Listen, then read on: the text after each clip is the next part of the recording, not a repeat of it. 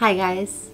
To some extent, when we look good, we feel good. We radiate confidence and attractiveness. Think of when you're wearing a piece of clothing that makes you feel great, or when you're having a great hair day, or when your skin looks radiant and clear. My friend Amélie, who's native to Paris, refers to this as je ne sais quoi, and the direct translation is I don't know what, but it means something that you can't quite put your finger on. So a woman or a man could walk by with radiating confidence, and there's just something about them that's attractive and you can't put your finger on it. They just have something unique. That is when she would call it je ne sais quoi. She would say, he has this je ne sais quoi. So personal toiletry items and makeup and skincare can make us feel that way. They're not only fun, but they also have the potential to make you feel more attractive. It's important to take care of your collection, and part of the process includes using them up before bacteria sets in, and decluttering the expired items and the things that you don't use from time to time. Hi, my name is Mika, and I own a professional organizing business. I'm also an avid writer, and I'm coming out with a book on decluttering later this year as part of a book series on how to have good vibes in your home. In this video, I'm going to give you 5 reasons to sort through your personal toiletries and declutter and organize your collection so that it's manageable and serves you well. This way you can look good and feel good without being weighed down by things that you don't need. And I also happen to think that the bathroom is an incredibly important room in the home because it's where we start our days and end our days, and it's often an overlooked room, which we'll get to later. Something else that I think that will benefit you in this video is I'll also put up a slide that you can snapshot about the expiration date of certain products. So reason number 1, with older expired products, there are potential health risks, and you can also damage your skin and your hair. So I've decluttered many of bathrooms, but I'd like to start off this section by telling you a quick story about a particular client who is a great example of what could happen if you use expired beauty products and skincare items. So there was a client, and she lived in a house in Beverly Hills. She was very wealthy, big beautiful house, and then she had a big beautiful bathroom filled with all kinds of great skincare products, all kinds of brand names, and she just had a lot. So when she opened the door, really nice woman, beautiful, like her hair, and then she was fit and she's wearing this great clothing, and then we go up to her bathroom and we're decluttering it. And I noticed she had like a eczema or some kind of rash on her face. And so over the course of hours, we got to know each other pretty well, working alongside each other and kind of going through all her items.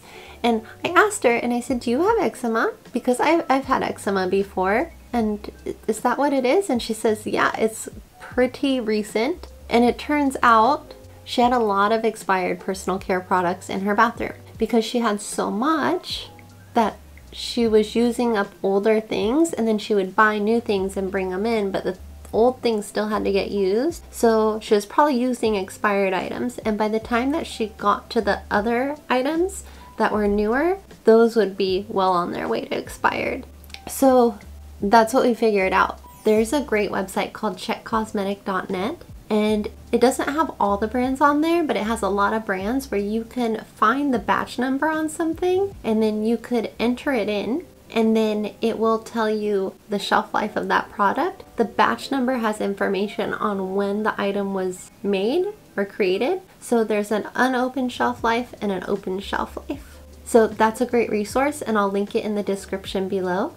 So in any case, we cleared out her bathroom. It was really painful because there was so like nice products, but we threw out so much product that day. It was really unfortunate, but so much of it was expired. I would say a good 70% was expired, and it pains me to say, I think we threw out like thousands of dollars worth of product because it was like Dior and La Mer and all these great brand names, but they were old. And what happens when the products expire? They get bacteria, and you can get skin infections, you can get rashes. So anyways, we threw those away.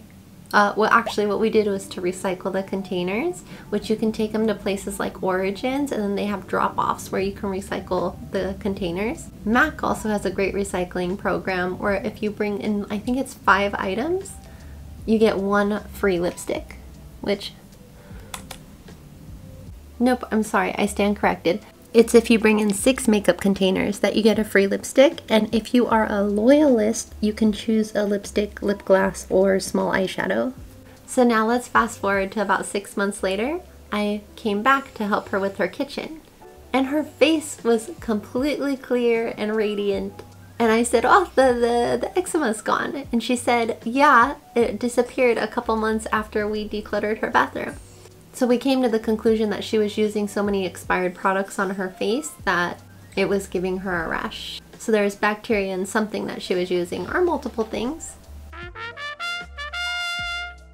So makeup and skincare and shampoos, conditioners all have a shelf life. So here's a slide with recommended expiration dates for various products, which you can snapshot or write down if you are interested for reference. These are recommended expiration dates, so you could use your own judgment and just use this as a guideline. There is an opened and unopened shelf life. So at the bottom in parentheses, I put that preservatives generally break down after about 3 years, but it depends on what preservatives. And so definitely pay attention to the change in color, texture, or smell. And there's also something called a period after opening. So on some products, it'll say 12M, which means 12 months, or 24M, meaning 24 months. And that's after you open it, it's good for that many months that's indicated.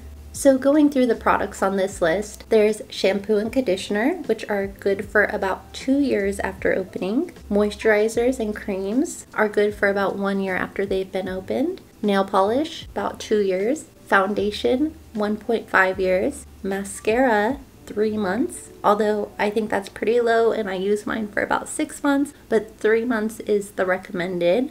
Eyeshadow is good for about 1 to 2 years. Eyeliner, if it's pencil, 2 years. Liquid, it's suggested to be 3 months. Powder blush is good for 2 years. Cream blush is good for 1.5 years. And then lipstick is good for 2 years. Lip gloss is good for 1.5 years. Lip balm, 1 to 3 years. And lip pencils are good for 1.5 years. So again, use your own judgment. But if you're using these items past their expiration date, you could be putting yourself at a minor health risk for infections or rashes, or putting bacteria on your skin. It could even lead to some minor hair loss. So you want to be mindful that when you have products that you use them up, and also don't buy so many that it's unmanageable, unless it's like your job or something that it's a real true hobby for you. But otherwise, try to keep it a manageable amount, because there's a really great quote by Paul Arden, and he says, the problem with hoarding is that you end up living off of your reserves. Eventually you will become stale. If you give away everything you have, you are left with nothing. This forces you to look, to be aware, to replenish. Somehow the more you give away, the more comes back to you. The key area to pay attention to here in terms of toiletries is the problem with hoarding is that you end up living off of your reserves. So that truly does apply to personal toiletry products, because there's a timeline on them. So say if I've had this happen, my most recent client where we were doing toiletries, she had about 8 shampoos and conditioners, and she had just bought another set of shampoos and conditioners. So I asked her, which one are you using recently? Like, do you alternate? How does it work? And she said, no, I'm using the oldest ones first. So imagine all these bottles. She's using the oldest ones first because she knows that they'll expire. So she wants to use them up before she goes on to the other ones. However, I asked her, and this is common, but I said, how old is the one that you're using now? She's like, if I think about it, and she had to think about it, she said about 4 years old probably. A lot of time has passed. Well, that's too long for a shampoo and conditioner. So that means she's using older shampoo and conditioner. So she wanted to use that up, then use the next, before she gets to the one that she recently bought, which by the time she gets to it, there's a chance that it'll be expired. So she was also having a slight issue with hair loss. So in fact, an ode to her, it actually got me curious about what foods to eat to grow long, healthy hair and avoid hair loss. And so eventually I'll do a video on that. But anyways, you end up living off of your reserves if you have too much, oftentimes. So it becomes like a waste of money, and then also a waste of space, and then also the products that you have don't seem so luxurious, I guess. Like if she only had this brand new shampoo and conditioner, which I think she paid quite a bit for at Ulta, they were really good brand names. I think it was Joico and Biolage, so good brand names. But if she just had if she only had 2 shampoos and 2 conditioners, for instance, in her shower, wouldn't that feel very luxurious as opposed to having 8 and then feeling this race against time to have to use them up? I mean, that doesn't apply to everybody, but I've been in so many houses where there are a lot of shampoos and conditioners, so it's just something to think about, a story that might apply to several people. So at one point I was a little bit of a skeptic, and I was thinking, these expiration dates, like mascara being 3 months, for example, that's really short. And sometimes I still think that, but I don't go too far outside of those guidelines. I've had other examples of clients, like one client, she had a drawer full of mascaras, and she was using old mascaras, and then she got an eye infection, which is why she ended up calling me, because she said, I need to do something about all my beauty products here. She says she just has a lot, and beauty products are expensive. Personal care items add up. Even if you buy more cost-effective ones, it does add up over time. So she wanted my help in organizing her bathroom because it was full of toiletries and makeup and personal care items, and it was just overwhelming. But the eye infection really did it, and as soon as we opened her drawer, we got to check each batch number on checkcosmetics.net, which is such a great resource. And then almost all of them were 3, 4, 5 years old. And those were mixed in with like newer purchases as well. But when you have so many, it is kind of hard to keep on top of what's expired and what's not. Another client had angular cheilitis, which is like a bacterial infection in the corners of your mouth, and then your mouth gets chapped just here, and apparently it's painful. It can get kind of like bloody, and it's just really uncomfortable, for instance in the middle of the night. But that was from using expired lip gloss or lipstick or chapstick. So with shampoos and conditioners, if something smells off or feels off or doesn't lather as well, then there are chemicals in there usually. So when they get old and they degrade and then they go off, they could cause slight hair loss like patchiness, or just dry hair or frizzy hair. So it's best to try to use up your shampoos and conditioners within the allotted amount of time. So we all have skincare routines, whether they're very basic or extravagant. And we wash our faces and take the time and energy to put on serums and moisturizers to make our skin better for the future. But how ironic would that be if we were spending our time and our energy to actually damage our skin because we're using expired products?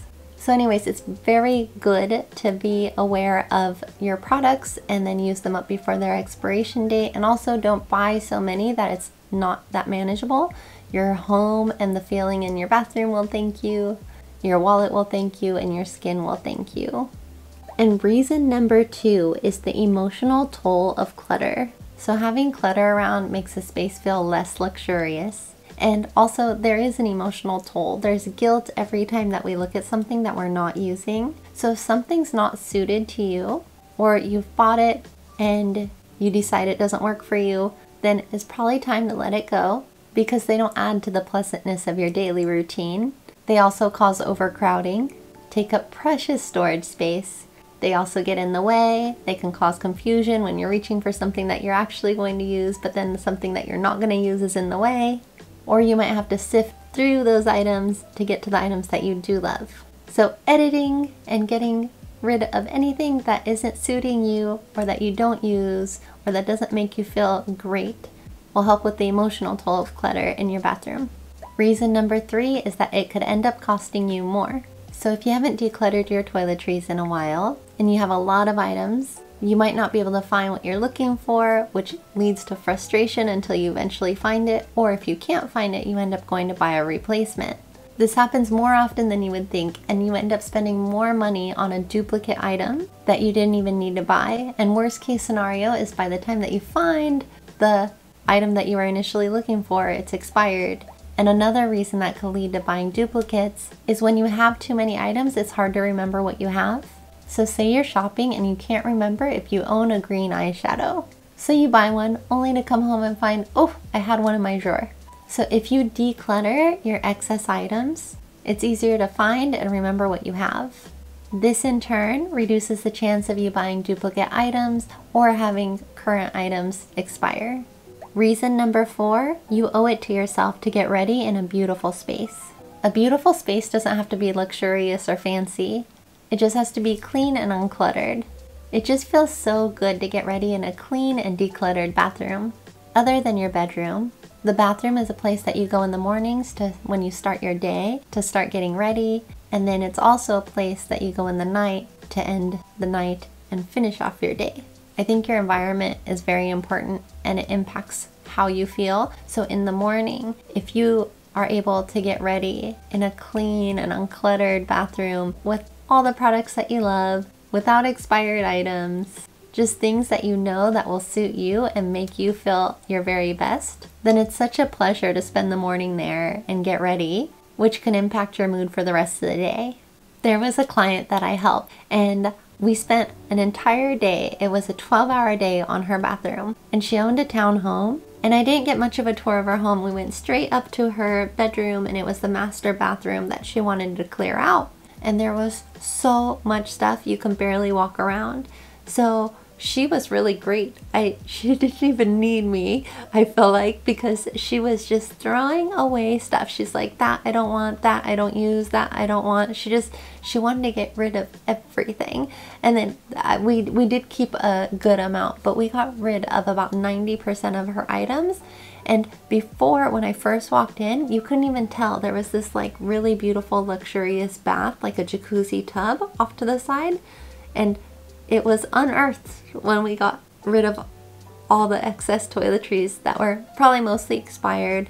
Some were moldy. It was all stuff that we should throw away at this point.